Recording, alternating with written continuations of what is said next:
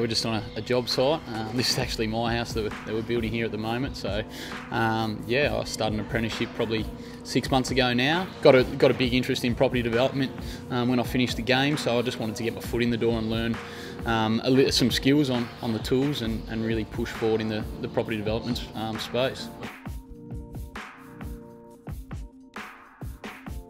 Probably the main driver for me to start the apprenticeship is that I've got 3 more years left in my contract, and I wanted to get to the stage where I've got enough skills, or I'm skilled up enough to be able to move into the construction industry and not have to start from ground zero. So I think hopefully I'll play cricket for a longer time than that. Hopefully, you know, another 5 or 6 years I can play cricket, and that will get me in a situation that I'm skilled up enough to come out of the game and have something to continue. I mean the ACA, what they've done with the retirement fund, puts you in a really good situation and not have to be working full time straight after you finish. You can kind of find your way for a little bit, and that's probably my plan, to find my way for 12 months, but it gives me something to move straight into.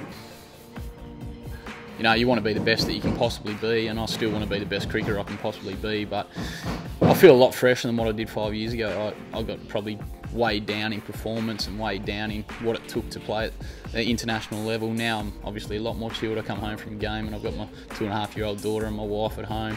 Building a house like this, you can take your mind off things. So I think I'm a lot more relaxed and a lot more balanced, and it probably reflects on my performances.